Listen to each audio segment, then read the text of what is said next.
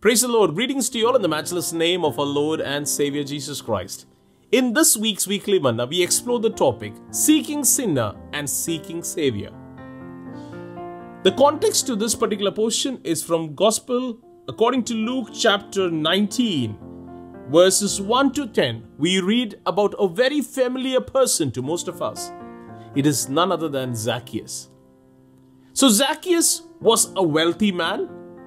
He was a chief tax collector employed by the Romans to ensure that the taxes were collected and given to the Romans. So he made a lot of money. So Zacchaeus was not a poor person. He was very wealthy. Despite him being wealthy, despite him being rich, despite him having everything in life, he still wanted to see Jesus. Deep within himself, there was a question that wasn't answered. What kind of person is Jesus? In today's world, people think gospel is only for the poor. Gospel is for the people who do not have anything in life, material blessings in life. Gospel is only for the sick.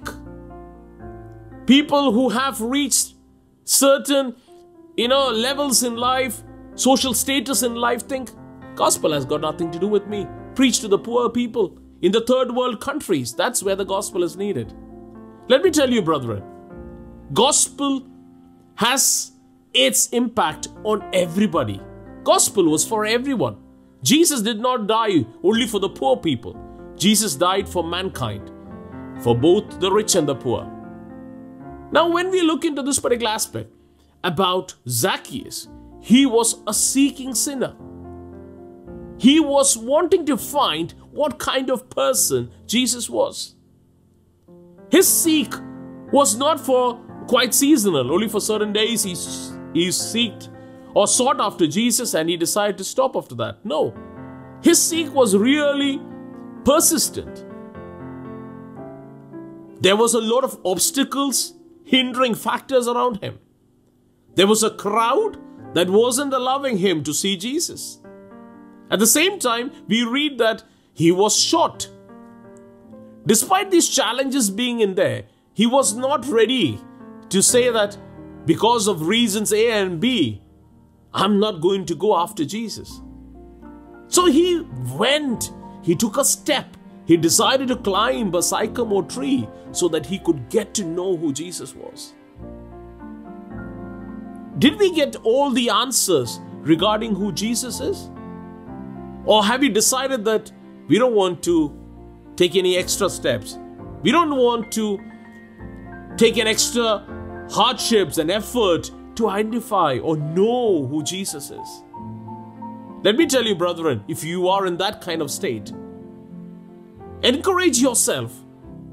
Go the extra mile. And let me tell you one thing, you will really know who Jesus is. The second aspect to this is a seeking Savior. Now you see that Jesus, when he was passing by, he comes under the sycamore tree where we have got Zacchaeus trying to hide himself so that he could see who Jesus was. Jesus comes right under the tree and calls him by his name. Isn't that amazing? Zacchaeus would just want to have a glimpse of Jesus. But here, he has a direct talk with Jesus. Jesus calls him by his name and tells him, see Zacchaeus, I must come to your house today. How exciting is that? Imagine you wanted to see an important personality. You were among the crowd and that important personality or the celebrity calls out your name and says that I must come and live with you today.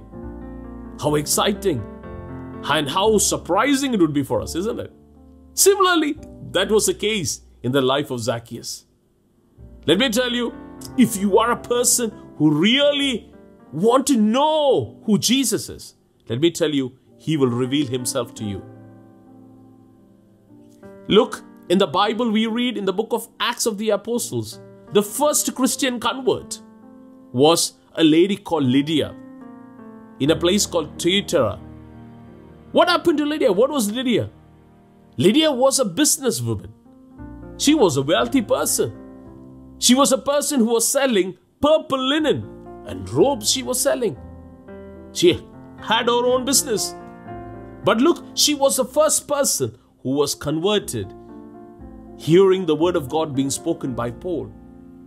The next person we read in the same chapter is, is a slave girl who was demon-possessed, who needed Jesus. Look, it's just the opposite. A very rich person, a wealthy person needing Jesus. That's the opposite. A slave girl needing the touch of Jesus. After that, we read is about a jailer and a family who needed Jesus.